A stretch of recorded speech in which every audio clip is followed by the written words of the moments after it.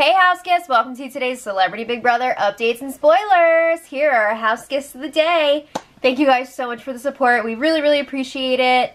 We love you. Alright, so wowsies at the double eviction last night. How much fun was that? Oh my god. So fitting that we said goodbye to Brandy and James in the same night, right? It's like a real Romeo and Juliet story. Alright, so we find out, too, how the finale is going to be working. Because it's pretty crazy to go into the finale with 5 people, right? So, anyway, there's going to be one more regular eviction to get us down to 4. So that means there's going to be HOH, nominations, power veto, and then a vote.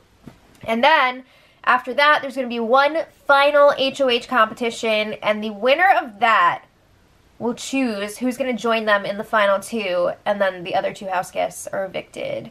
What? That's crazy. Is this at least going to be like a multi-part competition or what? I feel like it's not, but I don't know. I would feel a lot better about it if it was like at least 2 parts, if not 3, but I feel like it's going to be 1. And that's a lot of power for one person. Ugh. I would not like that for a regular season, but because this one was so short and it's like, whatever, why not? Okay, so the feeds were down until 12:30 a.m. Big Brother time after the show was over, and we find out when they come back that Ross won the HOH. So it was some sort of endurance competition they were hanging on to or off of something, and it looks like they also filmed like the memory lane stuff for tonight's episode because they had like a really beautiful spread of food and champagne. Do we really need a memory lane segment or episode even, like a whole episode when everything on there happened max 3 weeks ago? That seems crazy, but okay, I guess they got some time to fill, whatever. Just gotta compete with the figure skating gala tonight. Okay, so Ross has already figured out his plan. He was talking to Marissa in the landmark room, and before we get into the plan, is Marissa like trying to help Ross win? I've wondered that this whole time because it always seems like she's just trying to protect him and get him to the end. Like, I don't know, it's weird. But she's like, yeah, I'll take you to the end. Mark will take you to the end. You're gonna get there, man. You're gonna get there. Alright, and she also says that one of them is going to win the final HOH, and it's going to be beautiful. But first, Ross is planning on nominating Omarosa and Ari for this eviction.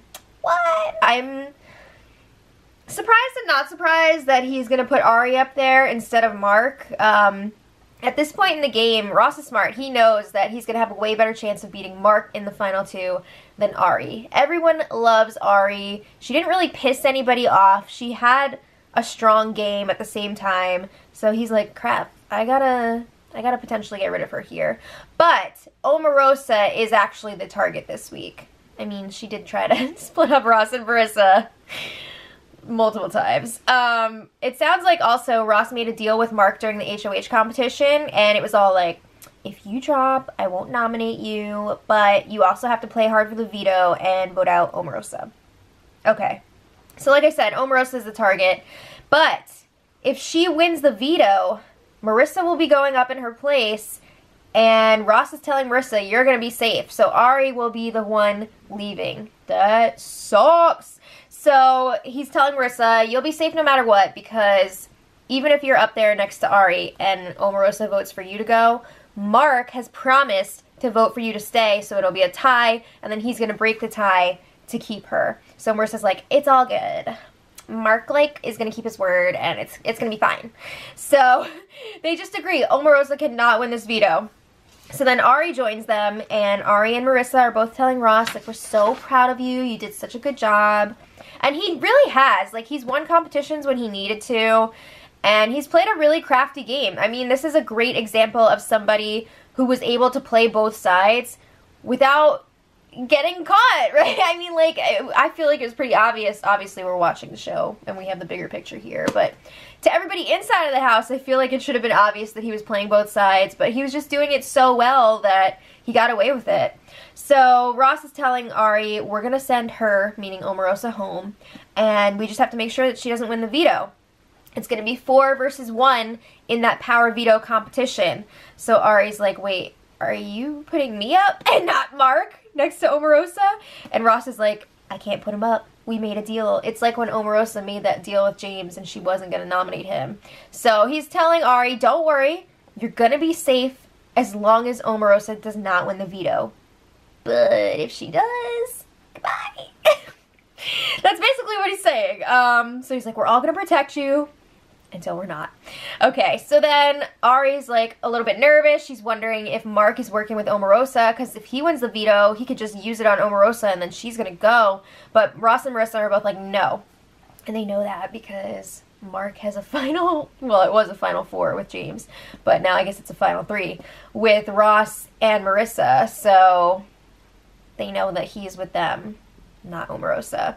So then Mark is like, yeah, he's never lied to me, and he said that they don't have a deal, so I believe it. Alright, so then the house guests spent some time talking through their various strategies and deals throughout the season, just rehashing things that have happened. And again, I love when this comes up at the end of every season, but it's just weird since the season was so short, right? Okay, so anyway, later, Mark and Ross were talking about the final 2 in the landmark bedroom, and they both said they knew that they could trust each other from day one, even though they weren't working together in the beginning. They just knew that there was something there, and they could do something at some point. So Mark is like, well, if I make it to final 2, I don't have a huge resume to tell the jury about. However, he says, oh, I can say I didn't send anybody home. Brandy? You definitely sent Brandy home, but okay. And then Ross is like, well, if one of us goes to the end with a girl, the girl is gonna win. Okay, so like, that has only happened one time out of how many US seasons?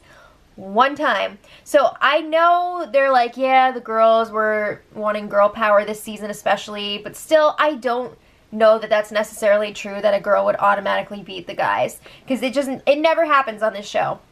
But they are like, they're all about it. So Mark is saying, yeah, your only chance is against me or Omarosa in the final 2. Is Omarosa not a girl? Why is she not included in this?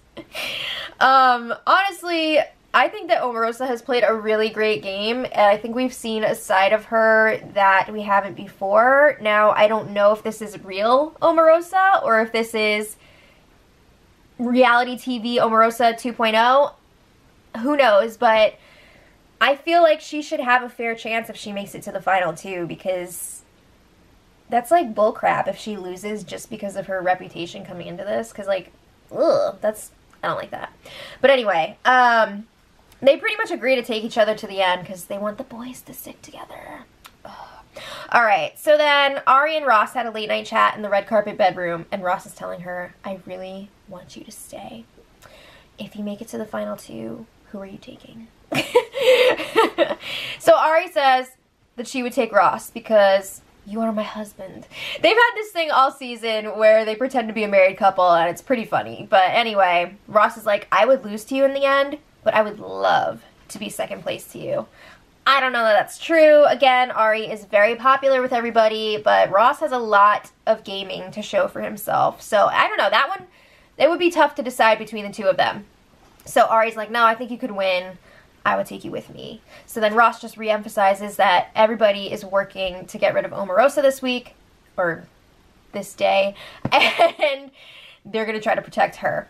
So this morning, Omarosa got her HOH basket from the double eviction. She got a nice letter from her mom, but I mean, they gave her like this full-ass basket. Everybody's leaving tomorrow. There's no way that she could eat all that stuff. I guess she's going to need another suitcase to bring everything home. So then Omarosa was talking to Ari about the final 2, trying to give her some advice. By the way, Omarosa knows that she is done if she doesn't win this power of veto. So she's like, Ari, you need to win this. You need to get to the end. You can win this. So she's saying, do not take Ross to the final 2. Take Mark. So Ari's like, Ross asked me yesterday what I was gonna do, and I promised to take him. So then Omarosa's like, well, if you take him, you lose. He's won 2 HOHs and 2 vetoes, and Mark has only won 1 HOH. Isn't that funny that one of Mark and Ross's HOHs were both just like given to them by James. But still, I mean, they have those numbers to show for themselves. So Omarosa's like, yeah, Ross just asked you to take him because he knows that he can beat you with the jury. So she's telling Ari, you have to be strong, you have to be smart, you don't have to be first runner-up again. Steve Harvey! It was so dramatic. Okay, so then it was time for nominations, and as planned, Ross put up Ari and Omarosa. He also got his HOH room at some point. I don't think it was shown on feeds. If it was, I definitely missed it, but I think it was just when the feeds were down, and he got, again, a big HOH basket and a letter from one of his friends. And other than that, the house guests have been taking it easy today, resting up for the Power Veto competition because it's super important. And then at 2:15 p.m., Ross calls everyone to the living room, not to give the instructions for the hair extensions, but for the Power Veto competition. And it's going to be individually timed, so it's probably going to take a while. And we did get to see them draw for their spots. So that was fun. We got to hear the comp dude, Heath, on the intercom. So the order for the competition is going to be Ross, Ari, Omarosa, Marissa, and then Mark. So then the feeds went down for the competition. No idea what it's going to be, but it's pretty exciting. So let me know in the comments who you guys are rooting for, not just for this Power Veto, but to win this whole thing, because tomorrow is finale night. Yay! Alright, so let me know what you guys think, and until tomorrow, much love.